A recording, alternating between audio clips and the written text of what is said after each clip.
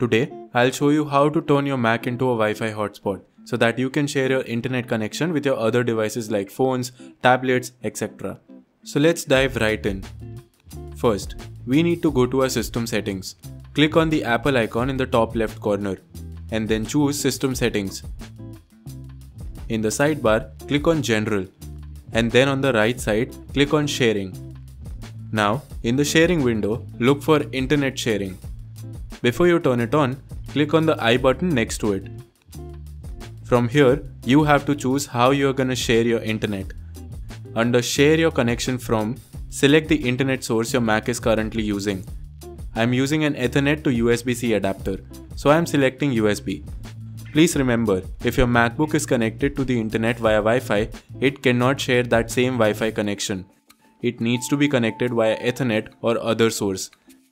If your MacBook doesn't have an Ethernet port, you can use Ethernet to USB adapter.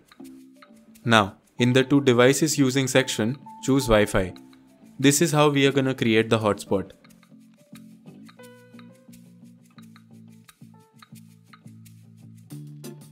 Now, in this pop-up window, you can customize your Wi-Fi hotspot name and password.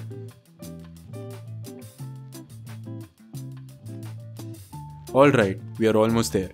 Back in the sharing window, go ahead and turn on the internet sharing switch.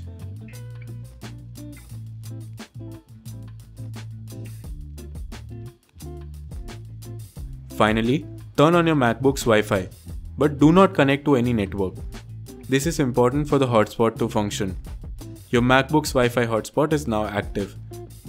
Now, grab another device like your phone, tablet or whatever you want to connect.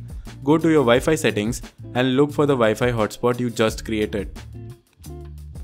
Enter the password. And that's it. You are now online. And that's it. You have successfully set up a Wi-Fi hotspot on your Mac. If you found this video helpful, don't forget to hit the like button, subscribe to our channel and ring the bell icon so you never miss an update.